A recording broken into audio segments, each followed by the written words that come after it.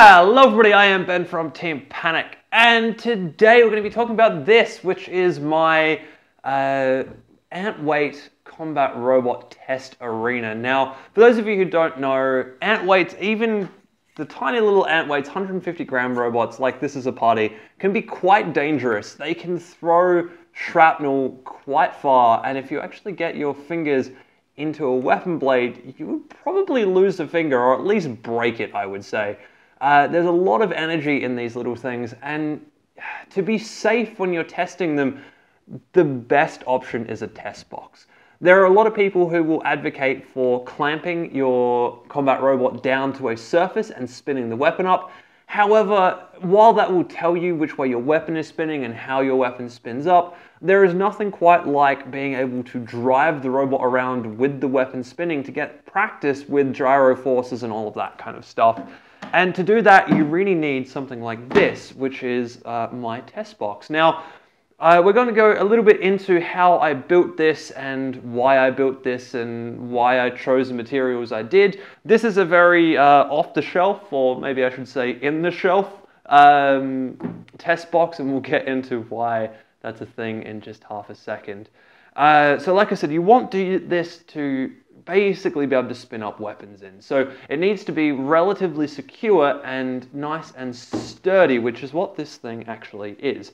So my arena has three different parts to it. It has the outer walls, which are made of MDF.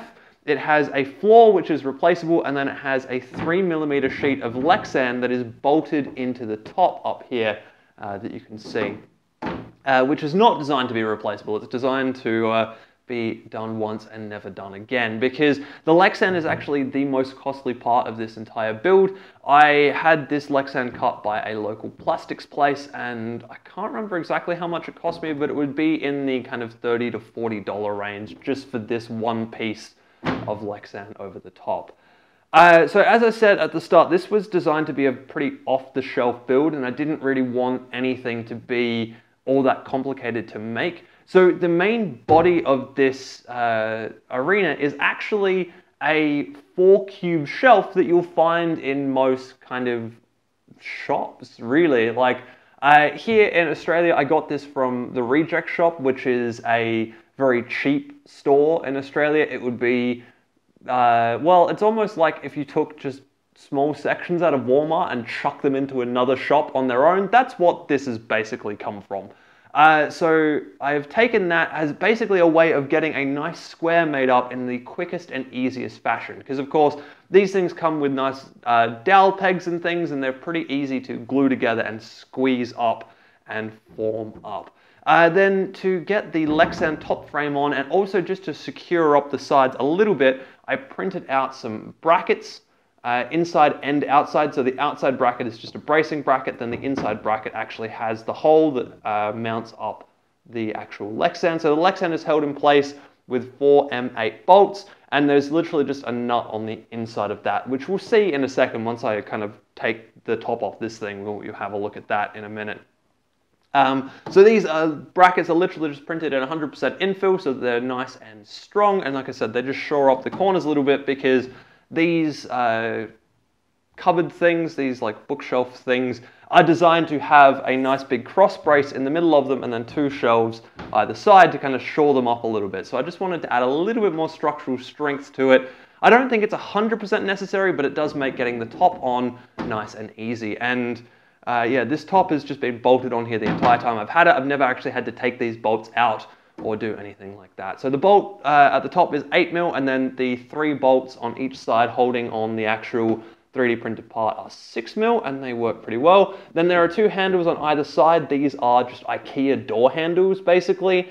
So a lot of this, you can see, I took some time and effort to find things that were pretty readily available to turn into a combat robot arena. Now, the actual floor of this thing, to see that, I'm going to have to lift this all up. And the floor itself is in 2 parts, because this arena is going to see some abuse and has seen some abuse, and you'll see that as soon as I lift the top off this arena. So if I just grab these handles and lift the top off the arena,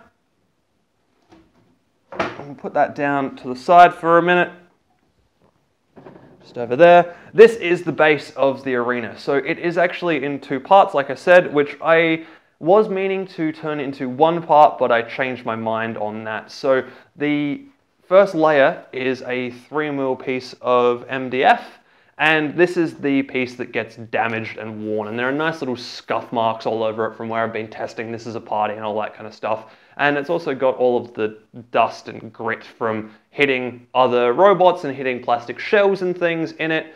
And then in underneath that is actually the the pieces of the shelves that were originally supposed to be inside the 4-cube shelf thing that this came out of, because these things fit inside there really nicely. That's what they're designed to do. They're designed to sit in as actual shelves. The only thing I had to do was one of these cupboard pieces, like one of the pieces that go upways, I actually had to make a little bit of a cut in that just so that it would actually fit. But then the 4 of those together make up the main base. This is actually probably a little bit overkill. I could probably just get away with the 3mm MDF piece, but having a nice solid base in underneath kind of just, it makes me feel a little bit better about the whole thing on average. I really should turn around and actually glue these pieces together, probably get another piece of 3mm MDF and glue the 3mm MDF onto those, and then all of those together so that everything is nice and sturdy, and then we'll have this piece of 3mm MDF that gets put in and out as a replaceable piece that is just nice and can be disposed of because it will get marked up and damaged and all of that kind of stuff. And you can see there's a little bit of damage on there already. And then we'll have a quick look inside the actual arena itself. So this is the inside of the arena. So I'm not sure how much of this you can see, but just over here, that is the actual inside bracket of this beast. And as you can see, it's just got lots of bolts and everything holding that Lexan in place. So it's not, on the whole, it's not an overly complicated build, and it wasn't really ever supposed to be a complicated build. Like I said, I chose the materials that I've used simply because they are pretty easy to get your hands on. And yeah, it's an in-the-shelf build because the test box itself is a shelf. It's just the inside of a shelf is being used to hold everything together. Now, if I was going to do some upgrades in the future, I would put a metal strip down in around the actual bottom of the arena in up through here, because I'm getting a few marks on that now from my vertical spinner hitting into the wall a little bit, which isn't great, but there's enough wood here that it's not ever going to go all the way through that, but it would just be nice to have a little bit of extra protection there going forwards.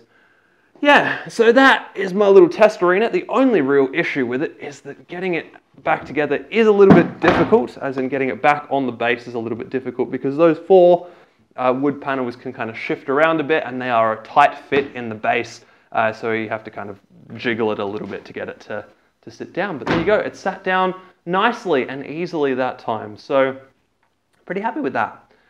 Yeah, well there you go. So I think that is going to be the end of this little video. It was just a quick one to show you my test arena and what I use to test my ant weights in. I have put my beta weight in here before, but I haven't been able to move it around because it's too small of a test box to spin a weapon and move around inside here for a beta weight.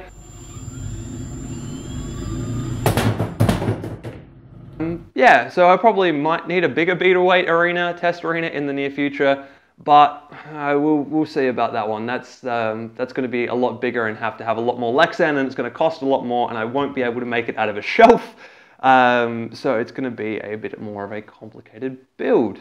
Anyway, I hope you guys have enjoyed that one. Hope this has shown you that this type of thing is pretty easy to do and you can do it at home. I would definitely recommend doing this at home so that you can test your robots out properly and fully. And I will see you in the next video.